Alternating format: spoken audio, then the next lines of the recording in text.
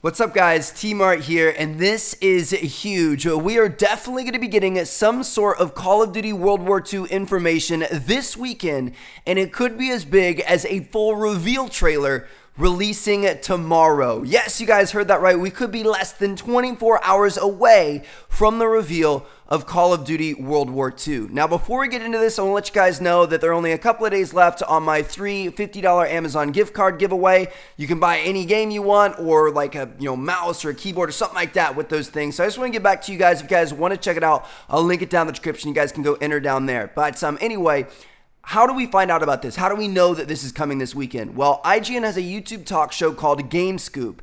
And as the name implies, it talks about everything gaming and news and information and all sorts of releases and reveals and stuff like that. And at the very end of today's episode, which came out just a couple of hours ago, they had a pretty serious teaser. Listen to it right here. Marty, there is some sort of news that's coming this week about something? Yes. When do we go up? Well, this will be up.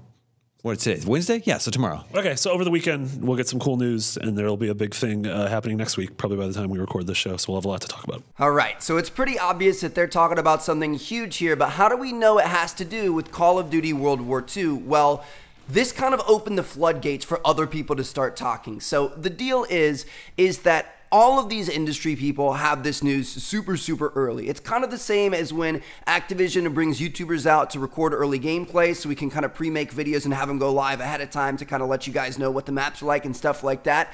It's the same deal for all of these news article sites and stuff like that. So they bring these people out, they have events where they get information, they see the game, they can pre-make their articles and stuff, and then they just can't talk about that until a specific date. They sign a contract called an NDA, or a non-disclosure agreement, which is a legally binding contract that says you can't talk about it until this specific day and this specific time. And even though a lot of people sign those things, some people kind of like to push the boundaries a little bit. And I'm not sure if this is what's happening here or what's going on, but like, for example, right here, this tweet from Jason Schreier, who's a news editor for Kotaku, one of the biggest gaming websites out there. Like, this isn't just a random little website.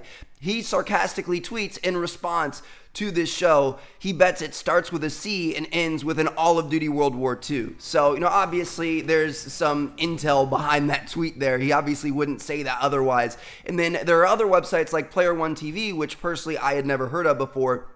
But they're another gaming news site that puts out an article claiming that World War II will be officially unveiled by Activision and Sledgehammer Games on Friday, which is tomorrow. So again, this is a smaller one. I don't know if I trust that one quite as much, but I mean, people from all over, all the huge gaming sites are all talking about this right now. So according to that Player One TV, the reveal's tomorrow, which I mean, it would totally make sense. It's Friday. A lot of the game releases and news and stuff like that come out on Friday. It's the weekend. There are going to be a lot of people online. Also, throughout all the recent years, we've had huge reveals of the trailers during the NBA playoffs. Obviously, the NBA playoffs are going on right now, so Friday makes sense. We could totally get a huge reveal trailer coming out tomorrow, which would be insane.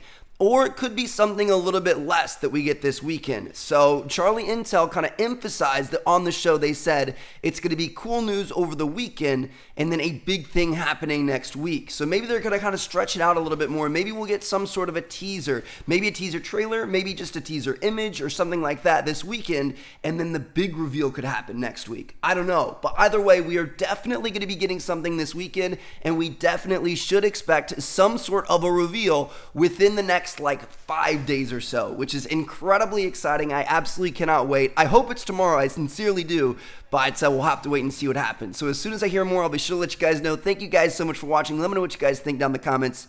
Peace out.